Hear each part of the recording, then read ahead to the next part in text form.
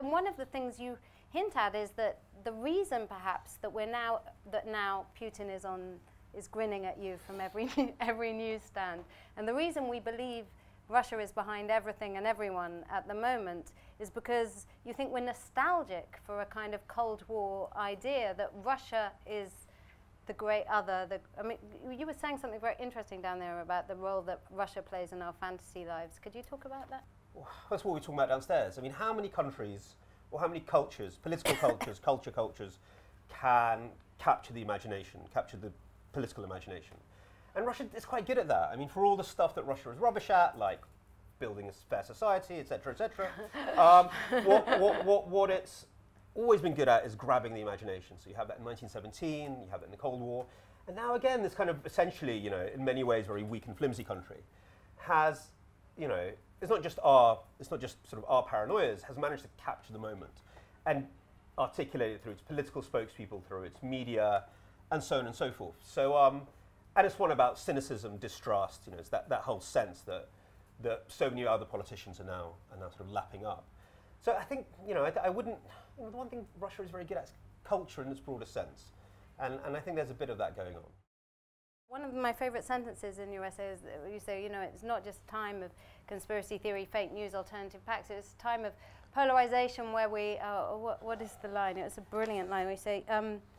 Can't talk to each other without spitting. Yes. I actually really wanted to re-edit that one. I thought it was a really bad line. Oh, it's such a good line. And then gone to final copy. It's the sort of we've reached the sort of polarization where people can't talk to each other anymore without spitting. Yeah, that's a bad line. I think that's a great. Well, I realised that I've become socially phobic because I might spit at someone. Really? But no, I realised that I have. I think it's worse. That I'm finding the social world more frightening than I ever had before. And on the one hand, I need it more than ever before because I do need solidarity. I need to feel that I'm not completely isolated and alone.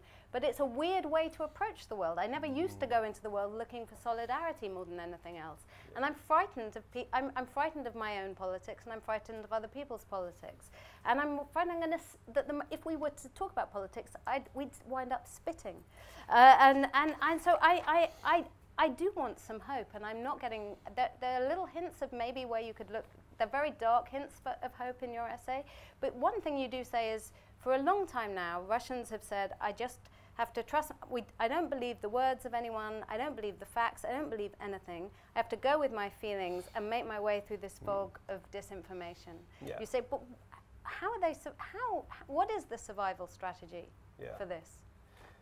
So that's something that I would hear in Russia in the early 2000s. I heard it in Donbass in the war a lot, and then now I hear it from my upper middle class cousin in New Jersey, from people in Peterborough. The same set, it's literally word for word. There's so much information, disinformation out there. I don't trust anything. I'll go with my feelings, which is remarkable to hear that in the West.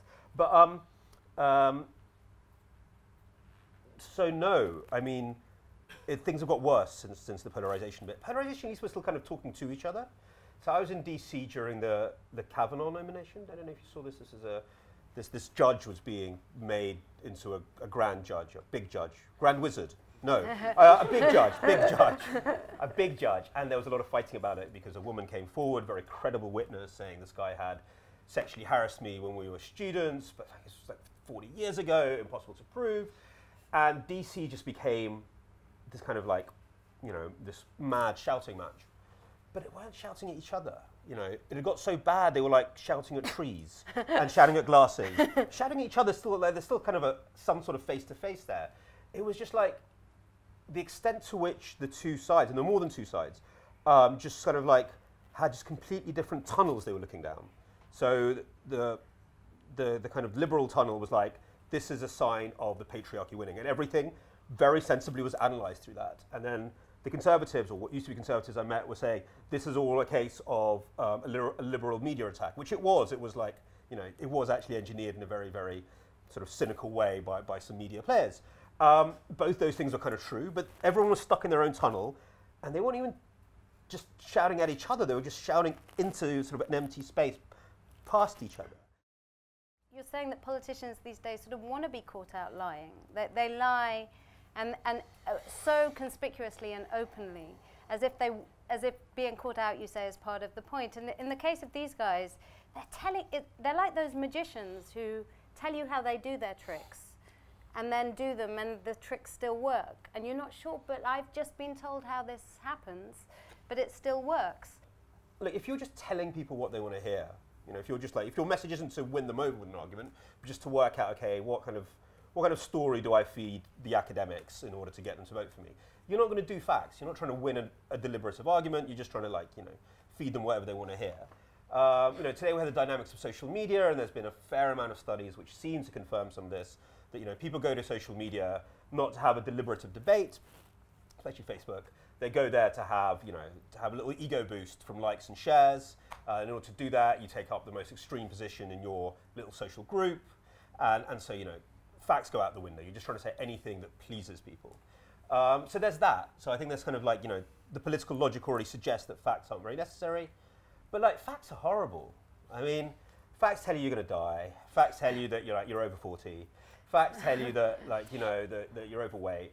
In my case, but facts are not nice. I mean, why would we want facts? So the idea that politicians would give us facts is kind of surreal.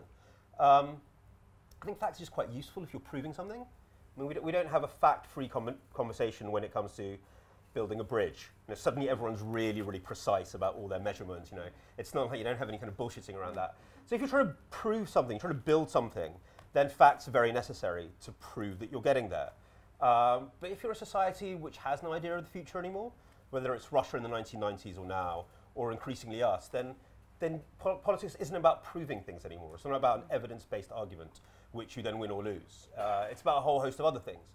And I think there's some sort of libidinal release in saying fuck off to facts. I think maybe at some very pretentious level, and scary saying this in the LRB bookshop, where half the people here are psychotherapists.